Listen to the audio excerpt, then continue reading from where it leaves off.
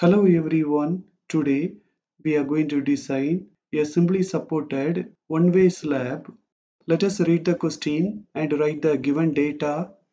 Design a simply supported R.C.C slab for a roof of a hall 4 meter by 10 meter inside dimensions. The short side should be taken as Lx, that is 4 meter, and the long side should be taken as Ly, that is 10 meter. With 230 mm walls all around.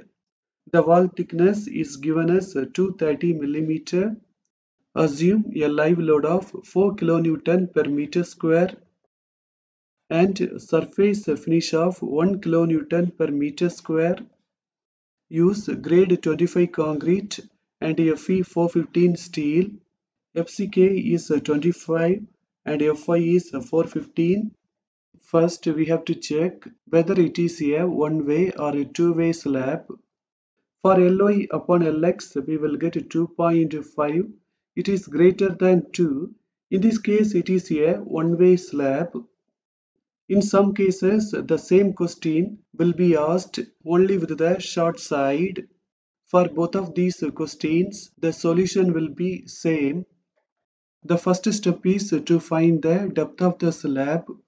In the IS 456 codebook, we have to take the page number 37. Here we can find the span to depth ratios. For simply supported, it is given as 20. Actually, these values are for the beams, but according to this codebook, we can use them for the slabs also. For the slabs, large L upon D can be assumed. So instead of 20, I have assumed 25. When we use the span, we have to be very careful. We have to use the short span. The short span is given as 4 meter. We can convert that into millimeter. In this way, for the effective depth D, we will get 160 millimeter. Now we are going to design the clear cover. In this codebook, we have to take the page number 47. The exposure is not given in the question. We can assume that it is mild. For mild, the cover is 20. For main reinforcement up to 12 mm diameter bar, the nominal cover may be reduced by 5 mm. In this design, I am going to use the main reinforcement bar as a 10 mm diameter. So we can reduce the clear cover by 5 mm. In this case, for the clear cover, we will get 15 mm. It is the main reinforcement. The diameter is 10 mm. From the center of this rebar up to the top is the effective depth D, which is 160. This distance is half diameter of the rebar 5. This is the clear cover, that is 15. So to find the overall depth capital D, we have to add 160, 5 and 15. So we will get 180 millimeter. So the overall depth D is 180 millimeter and the effective depth D is 160 millimeter. Now we are going to find the effective span. In this codebook, we have to open the page number 34. The effective span of a member that is not built integrally with its supports shall be taken as the clear span plus the effective depth of the slab or center to center of the supports. Just before we have found the effective depth as 160 millimeter, we can convert that into meter. 160 by 1000, it will be 0.16. When we add these two, we will get 4.16 meter. In the question, wall thickness is given as 230 millimeter. 230 upon 1000, we will get in meter, that is 0.23. Let us assume that it is the slab and it is the wall. The clear span is 4. The wall thickness is 0.23. The center to center of the supports is 0.23 by 2 plus 4 plus 0.23 by 2. 0.23 by 2 plus 0.23 by 2, it will be 0.23. That is why we are adding 0.23 with 4. When we do that, we will get 4.23 meter. Out of these two, we have to take whichever is less. 4.16 is less than this. So we have to keep the effective span as 4.16 meter. Now we are going to find the factored load. To find the dead load, we have to multiply the overall depth D with the unit weight of the concrete, 25 kilonewton per meter cube. We need to convert 180 into meter. 180 by 1000, it will be 0.18. When we multiply these two, we will get 4.5. In the question, the live load and floor finish are given. We have to add these three. After adding, we will get 9.5. To find the factored load, we have to multiply this load with 1.5. In this way, we will get 14.25 kilonewton per meter square. To find the factored load for 1 meter length, with this we have to multiply 1 meter. In this way, we will get 14.25 kilonewton per meter. Now let us find the moment M. Let us take a simply supported beam. Suppose the load is W per meter and the span is L. The bending moment diagram will be the parabolic shape. The formula to find the moment is WL square upon 8.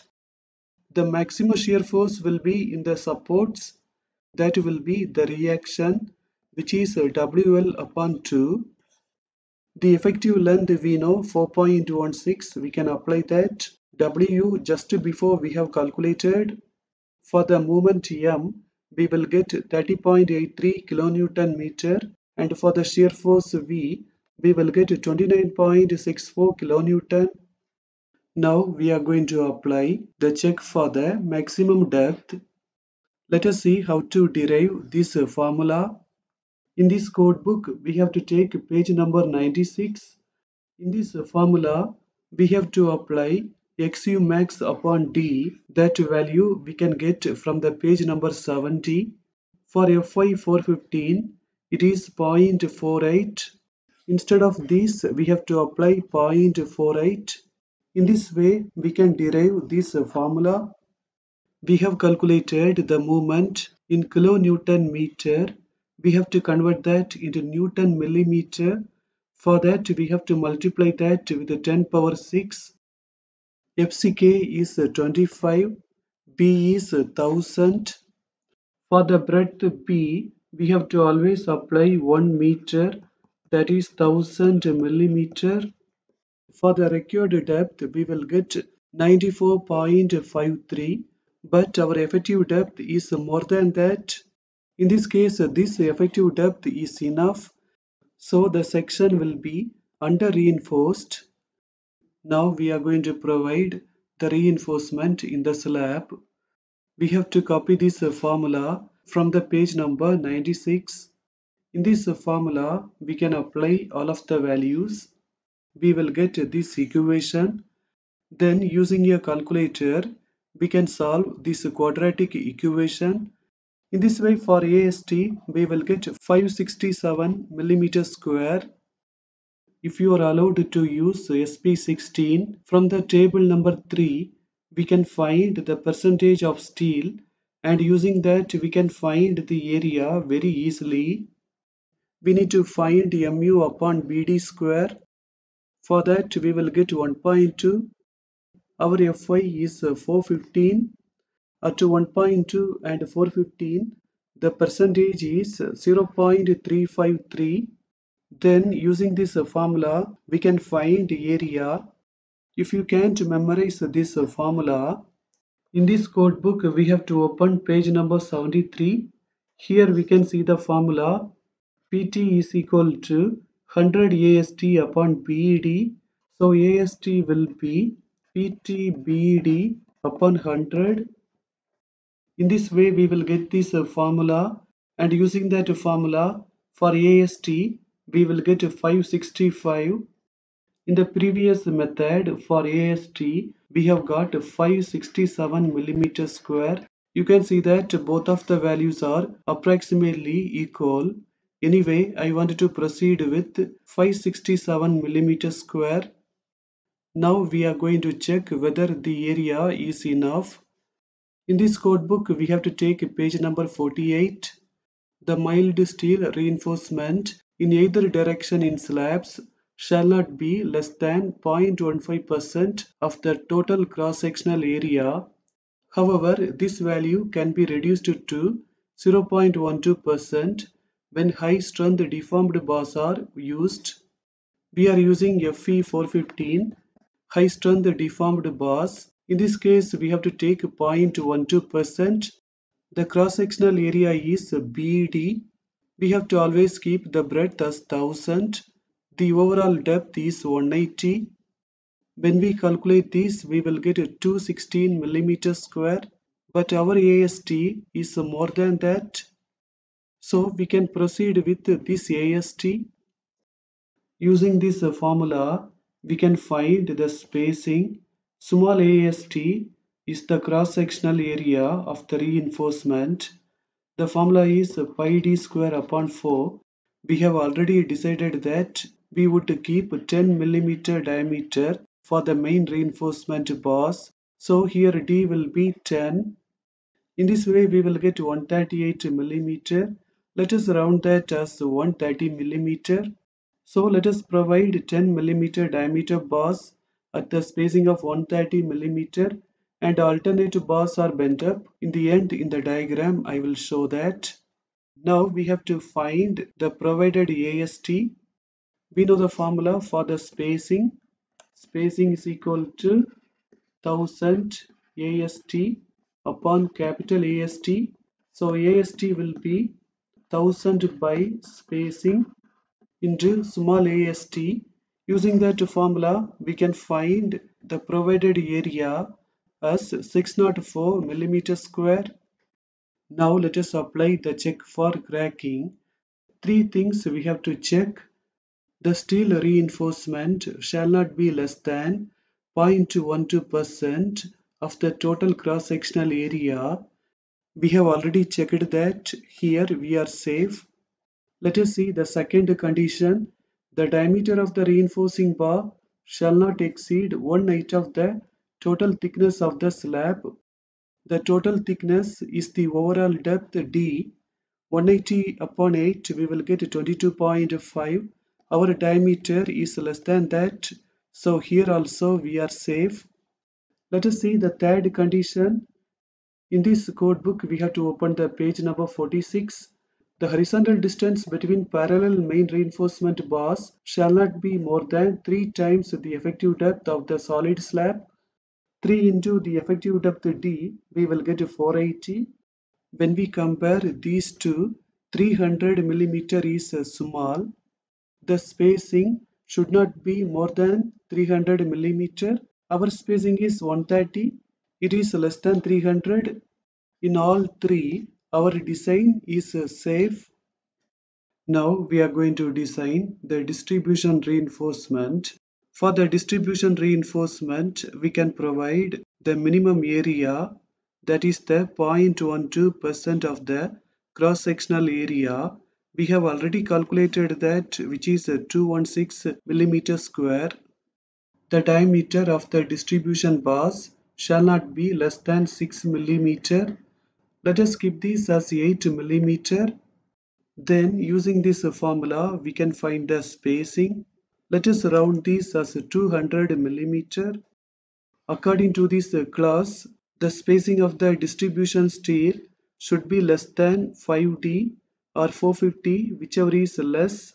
5D will be 480, so 450 is less. This spacing is less than 450, so it will be safe. Now we are going to apply the check for the shear stress. From this code book, page number 72, we can take this formula. VU, we have already calculated 29.64 kilonewton.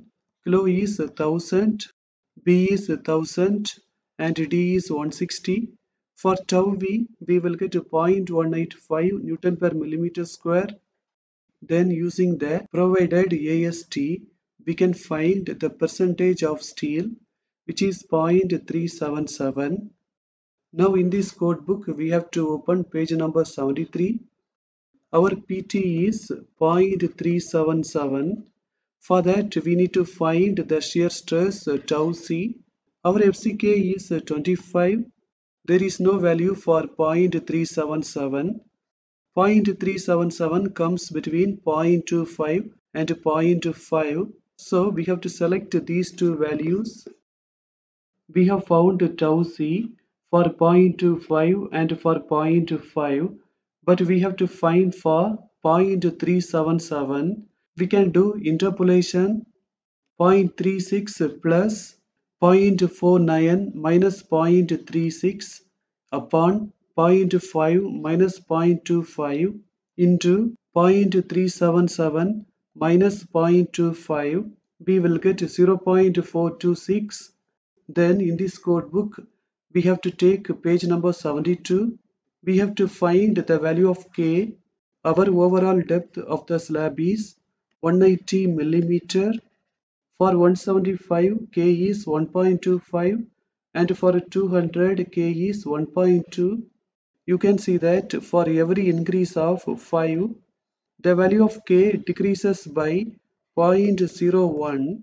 So to find K for 180, we have to subtract 0.01 from 1.25.